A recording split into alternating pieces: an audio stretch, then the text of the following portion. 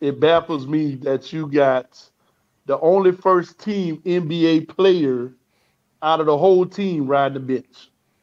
And not only that, Wells, not only that, like I brought this up to the guys earlier. Like, what's his weakness? If you want to go small, he can play small. If you want to go big, he can play big. Right. If he can handle the ball. He's 6'8".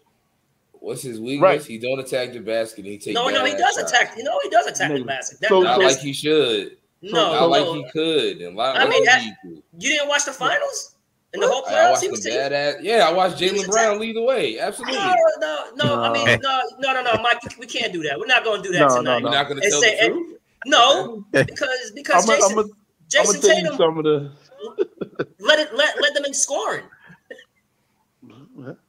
But I'm gonna tell you some of the things I heard. Go ahead, Wells. Some of the things that I heard on why Tatum didn't play. Somebody said that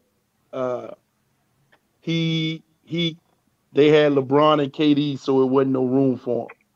That's ridiculous. But I'm saying, so couldn't he sub for one of them? If I'm not mistaken, he plays defense better than both of them. Correct. He plays defense better than both. He actually plays defense. But you're going to tell me. At this point in their career, I'm sorry, Wells. Yes, at this point in their career, yes. I think. LeBron played good defense early in his career, bro. He played good. He played good chase down defense. Well, in a defense you ever saw from LeBron was a chase down block. Well, and they highlighted that. They highlighted that like that was the best thing since sliced bread. I mean, it was in Game 7.